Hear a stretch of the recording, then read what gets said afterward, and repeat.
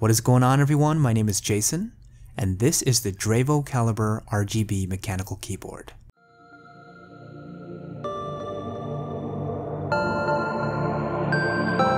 One of my favorite features of the iPhone 7 is the extremely subtle tactile feedback embedded within iOS. Scrolling through or popping up certain menus makes the phone vibrate ever so lightly in conjunction with the movement of your finger, and I know it's a really minor thing, but there's a huge sense of satisfaction there that I probably would have never noticed until using a phone that didn't have that quietly included feature. Now, mechanical keyboards really exemplify this primal connection between the way a device is designed and how the user responds to it. Typing on one is seriously nostalgic, and I swear, it actively makes you want to type more often. Another thing I love about mechanical keyboards is that they represent a class of technology that has made a comeback rather than being something newly popularized. Now, the Drevo Caliber keyboard is kind of a hybrid between the classic mechanical keyboard design, but with some added features that definitely makes it something of today rather than a true homage to the keyboards of the past. First, let's talk physical design. The Drevo has a condensed 71 key layout,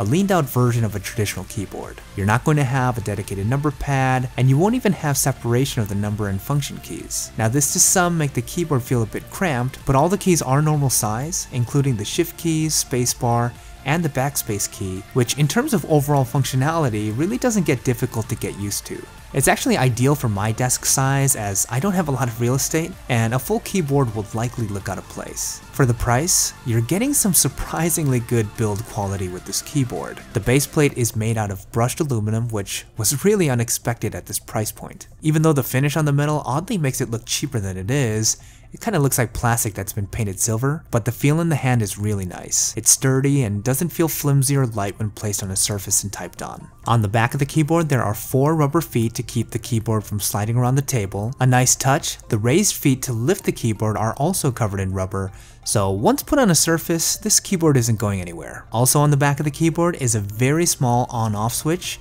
It's actually quite recessed in there, but it's likely to avoid accidentally turning the keyboard on or off. Now, an on-off switch is needed because this keyboard can function wirelessly. It uses Bluetooth 4.0 and can pair up to 3 different devices, which, again, for this price point, is kind of amazing. Just hold down the function key and either the Q, W, or E key, and this will activate the keyboard's pairing mode. This is really great if you keep your setup clean and wire-free, a big selling point to this device. Now, upon reading a lot of reviews, apparently there have been some complaints of the Bluetooth connectivity and the accuracy of the typing. I paired it up with my MacBook Air and haven't experienced any sort of lag or issues with data transfer, so hopefully it's something Drevo is able to work out because I haven't had any issues with the Bluetooth at all. Another incredible thing about this $50 mechanical keyboard, it comes with PBT keycaps. Now, if you're not familiar with mechanical keyboards, that's probably not going to mean anything to you, but to give you a very quick general explanation, mechanical keyboards usually use 2 types of keycaps, ABS and PBT. Often, companies who offer affordable keyboards like this will go with the cheaper ABS keycaps in order to stay within their budget price point. The more expensive PBT keycaps, which are made from higher grade plastic that feel a lot better on the fingers, is usually reserved for higher end, more expensive keyboards, something I really did not expect to be on this one. Now, with that being said, I'm not a big fan of the overall font on the keys, a little too gamey for my taste, but nothing too over the top, and because they're all regular sized, they can easily be replaced. Talking about the keys, let's talk about what's under them. The Drevo Caliber keyboard uses Otemo switches, basically clones of the ultra popular Cherry MX switches. I went with the blue switches, and yeah, they feel and sound like the Cherry MX Blues. I needed a keyboard more for productivity, so I wanted a clicky, tactile switch, and paired with the PBT keycaps, the keyboard is an absolute pleasure to type on. It's been a while since using a mechanical keyboard for everyday use, and I forgot just how addicting the feel and sound of one is. Now, for all of you who've been waiting patiently for a sound test, here you go.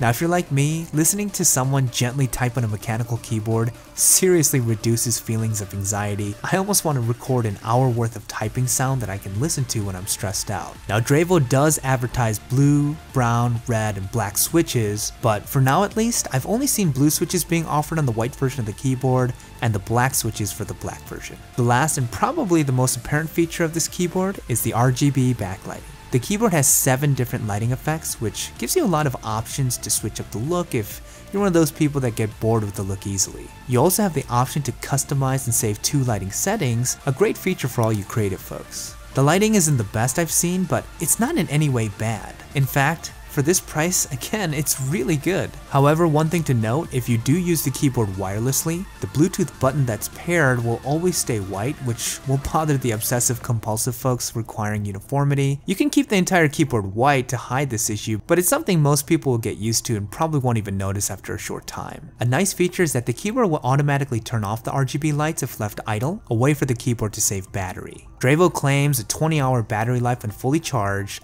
which will likely fluctuate with usage, but I haven't been able to fully deplete the battery yet, which is nice to see. The keyboard takes around 2 hours to charge and charges via micro USB, which also acts as a way to wire the keyboard into computers that don't have Bluetooth. Overall, the lighting on the keyboard is great. I personally enjoy the less flashy options, but it's playful and can add some fun personality to your setup, which is always nice. At the end of the day, this has got to be one of the best value mechanical keyboards I've ever seen. It's virtually impossible to find a keyboard with mechanical switches, RGB backlighting, PBT keycaps, aluminum body build, and Bluetooth connectivity for 50 bucks. That's just unheard of. It's not uncommon for keyboards boasting these features to cost well over $100, so if you're one of those bang for your buck buyers like I am, and you've been looking for a budget keyboard, you're going to have a hard time finding one better than this at this price. Now, if you want more information about the Dravo Caliber keyboard, I'll leave some links in the description below. That about does it for this review. Leave me a thumbs up if you liked it,